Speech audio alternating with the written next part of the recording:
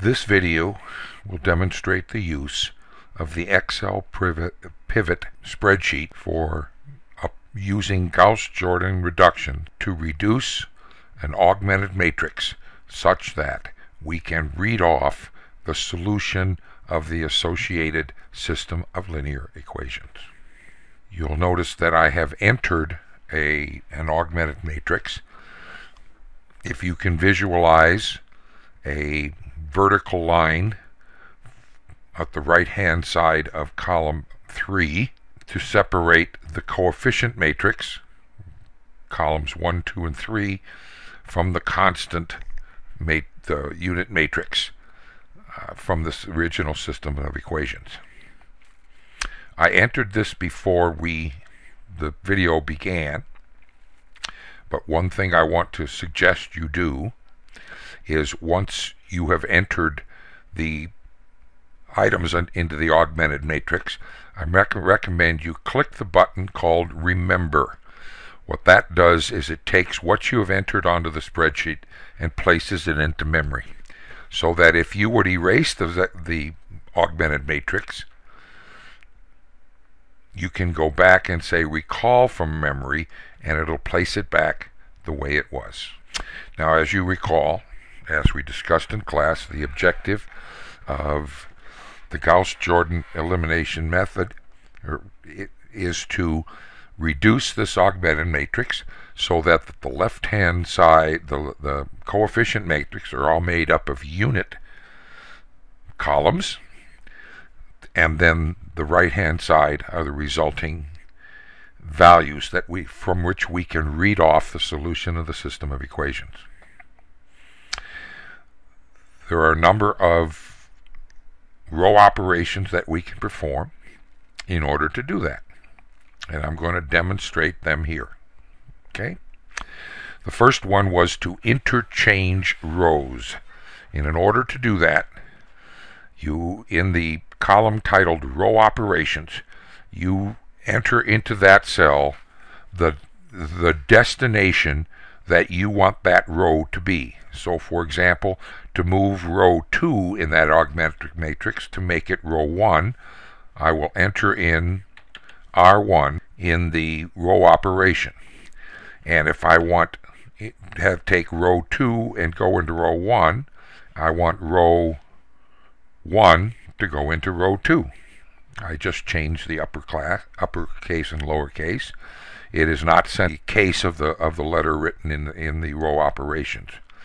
Once I've designated that I want to take row 1 and make it row 2, and row 2 make it row 1, I then click the button above that says Do Row Operations. And if you'll look at the augmented matrix, you'll see what it has done. It has interchanged row 1 and row 2.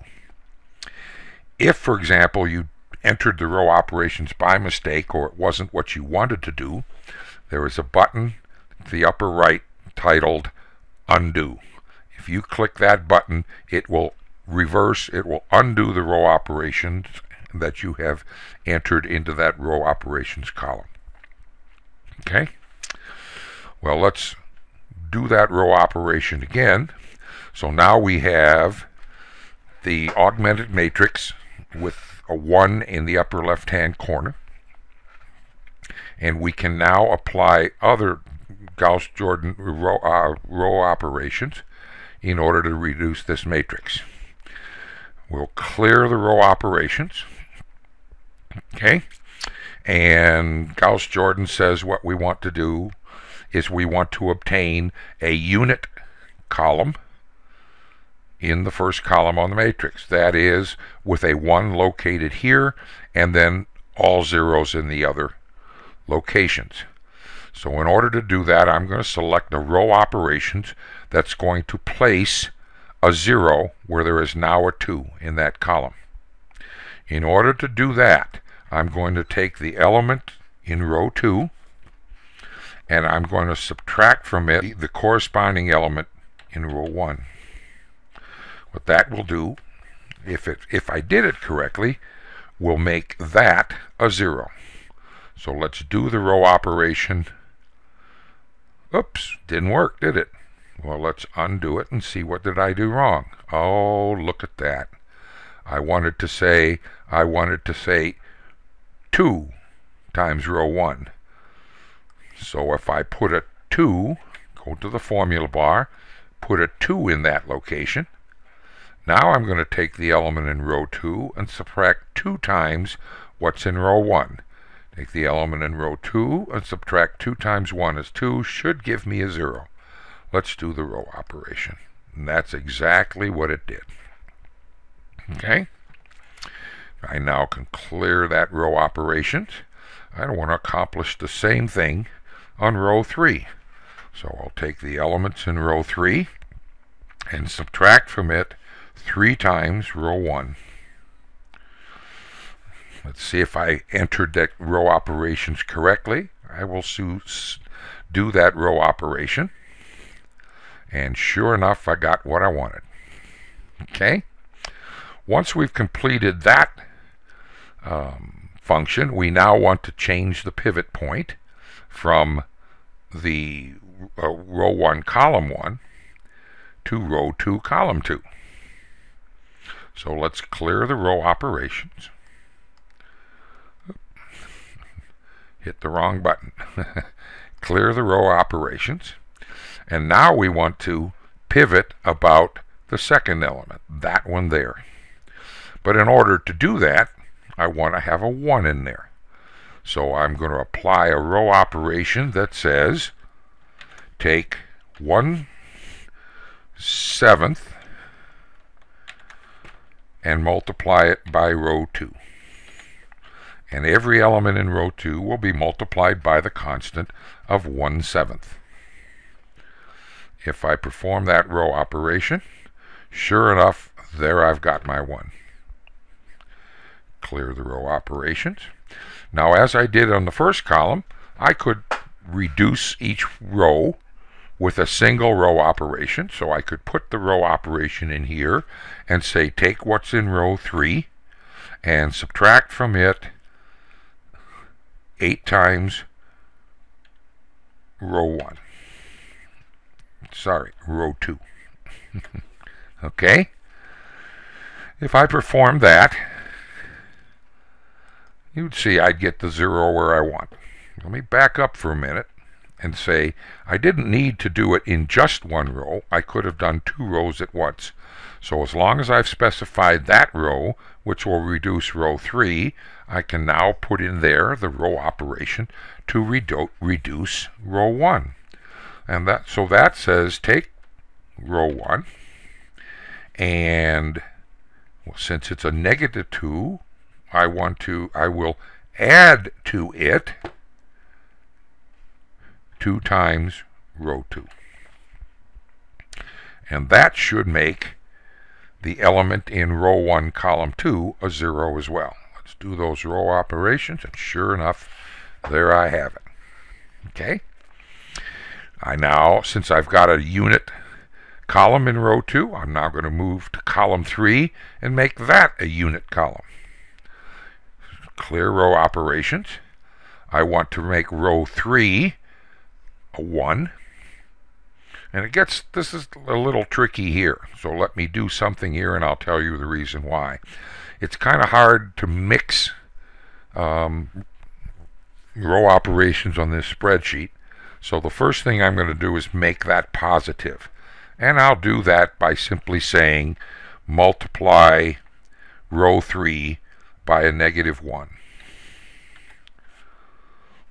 And that should change the signs in that row. If I do that row operation, sure enough, it changed the signs.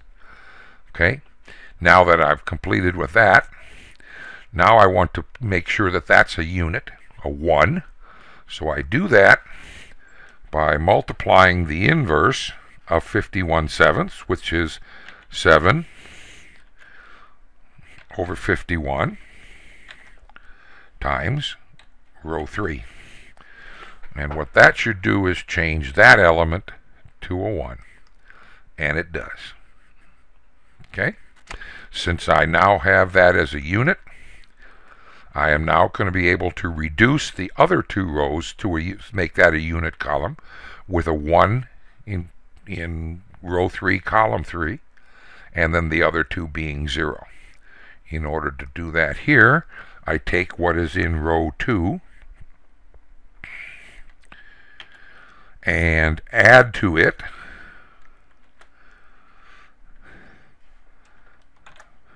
5/7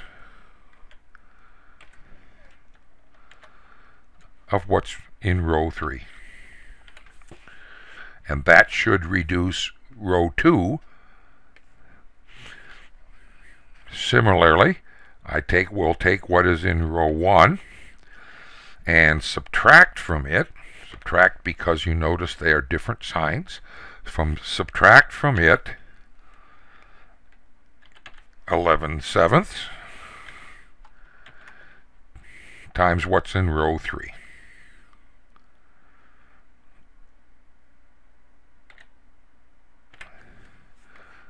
All right. And if I did that correctly, do my row operations, you will see that indeed I have reduced column 1, 2, and 3 to all being units. And when it is in that form, Gauss-Jordan tells me I have my solution, which says column 1, which was the x's, 1x is equal to 2. Second column were all the y's, 1y is equal to 1. And 1z is equal to -1. That would be the solution to my system of equations. Okay? All right. Few shortcuts in here once you're there. I'm going to undo that last row operation. Okay? Clear the row operations. Okay? And what I could do, instead of individuals, I could specify that that's the a row I want to reduce or use as the pivot point. And if that's the case, then I can tell it to pivot about that selection. So if I would click that, you will see it computes what those row operations ought to be and reduces it. So this task, which I just completed, could be simplified in this way. Remember, I remembered it, so I'm going to call it back again. And so what I'm going to do is I'm going to take column 1, and I'm going to use that as the pivot, and I'll pivot about that element, and you can see it performed 2 row operations to perform that. Change my pivot area to the second one, pivot about that selection, and there I have it. And then select my third one and pivot about it, and I've got my result. Okay? Want you to note over here on the right hand side there are 3 buttons that can select it. I operated on the fraction button, okay, but I could have clicked on the decimal, in which case each element would have been written as a decimal. The results, instead of being fractional, would have been decimal in size. Okay? If there's an element that can't be done, you can see we're not allowed in certain areas. So, okay? This concludes the video for demonstrating ExcelPivot to reduce Gauss-Jordan